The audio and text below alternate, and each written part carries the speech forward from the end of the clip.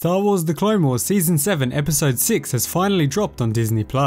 After exploring the story of the Bad Batch Clone Squad 99 in the last arc, this episode continues the Ahsoka Alone Arc, taking us through Ahsoka's life after fleeing the Jedi Order.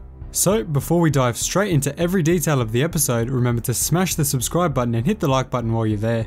Also, remember to leave a comment down below telling me if you notice any connections to the Solo: A Star Wars Story movie.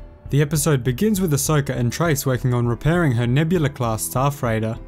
Right off the bat, Trace notices that Ahsoka's skill and general knowledge is much greater than anyone else that she had ever seen before on the lower levels of Coruscant. Trace asks Ahsoka where she learnt these incredible skills, to which Ahsoka replies telling her that she attended the best of the academies on the surface. This arouses Trace's suspicions, leading her to ask Ahsoka for the name of the academy. At this point, Ahsoka lets her guard slip, telling Trace that the name of the academy is Skywalker Academy. The academy that she is talking about is of course the Jedi Academy under the apprenticeship of Anakin Skywalker. Trace clearly has no knowledge of the Clone Wars hero Anakin Skywalker and doesn't even bat an eye at the name. She goes on to tell Ahsoka that she never went to an academy because there are no academies on the lower levels of Coruscant. After this conversation, Trace reveals that her sister won the hangar that they operate out of from underground gambling. She tells Ahsoka that Rafa uses the hangar as a front for her less than legal schemes. Following that, Trace begs Ahsoka to stay with her crew after Ahsoka has some doubts about her new life in the underworld of Coruscant. Rafa then interrupts, asking Ahsoka if she has any useful skills that will assist in their operations. She also reveals that she had paid for a ship and crew to undertake an upcoming mission for her, angering Trace, who had hoped to be the pilot for any future missions that her sister would take on.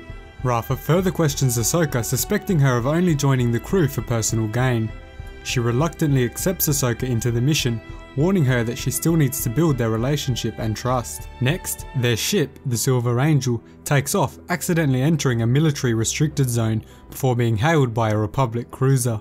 The Republic cruiser reprimands Trace, demanding that she hand over her star pilot's license immediately. Ahsoka advises Trace to cease communications with the Republic ship immediately and continue flying away from their location. After this, we get a huge reveal. Anakin Skywalker, former master of Ahsoka, is aboard the Republic cruiser. He demands to know who is on board the ship after sensing a strong connection to something within the ship. The connection is of course that of his former Padawan, Ahsoka Tano. This moment is very touching and further adds emotion to the disconnection between Ahsoka and Anakin.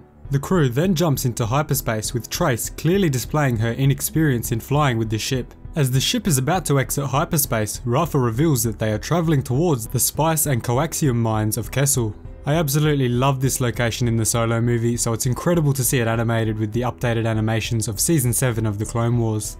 Ahsoka then becomes extremely concerned with the true intentions of the mission, questioning whether or not Rafa knows what she has truly gotten herself into. When the ship arrives on Kessel, it lands on the opposite hemisphere of the planet to the spice and coaxium mines. The planet Kessel is actually perfectly divided into two, with one half dedicated to mining and manufacturing, with the other side dedicated to agriculture and the growth of spice. When they touch down on the planet, they are greeted by a Twi'lek who is wearing similar garments to the one we saw in the last episode. As the group sit down for a banquet hosted by the king, he confirms that their mission will involve delivering spice. Ahsoka notes that there are many purposes for spice and that not all of them are good. Make sure you let me know down in the comments below if you want a full explanation of spice within the Star Wars universe and everything it can be used for, including the more nefarious uses. She also warns Rafa that any ship leaving Kessel is likely to be attacked by pirates looking to steal the spice aboard their ship. Ahsoka is very worried about the safety of the ship on such a dangerous mission, attempting to warn the two sisters about the risks, but to no avail.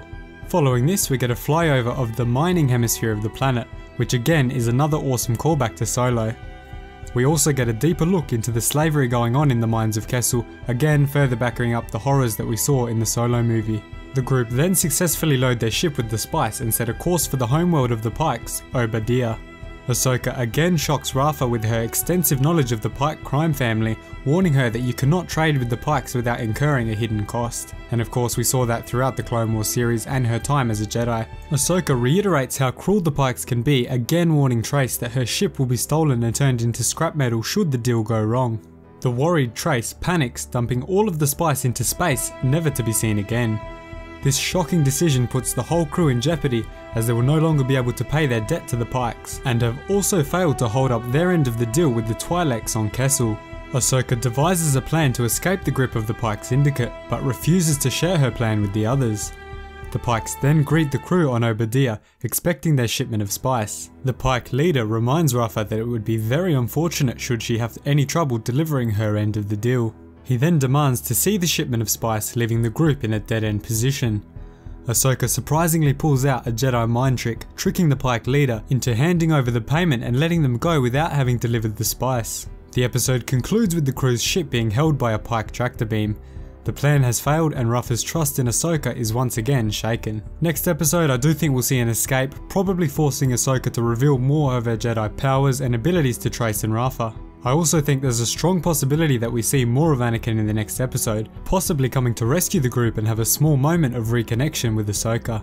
That would be amazing to see, and I really hope Dave Filoni has done that for the next few episodes. Overall, a much better episode than last. The pacing and the story have really picked up and will only continue to improve as the arc comes to its conclusion. If you enjoyed the video, remember to smash the subscribe button for a new Clone Wars Season 7 recap and explainer video every time an episode releases. Thanks again for watching. Cheers guys.